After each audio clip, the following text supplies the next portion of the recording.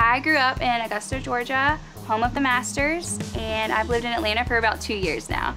To be honest, I love eating and I love eating out. It's probably my biggest hobby, and Augusta just does not have the food scene like Atlanta does, so I made it a goal to move up here and to try as many new local restaurants as possible. My favorite time of year in Atlanta is fall. There's so many festivals and things to go do, and the weather's great, so you can just walk around and not do anything necessarily, and just kind of explore the city without melting.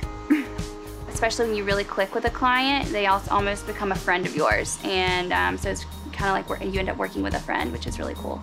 I'd love to be your trusted real estate advisor. Reach out to me by call or text, and I can help you find your next home.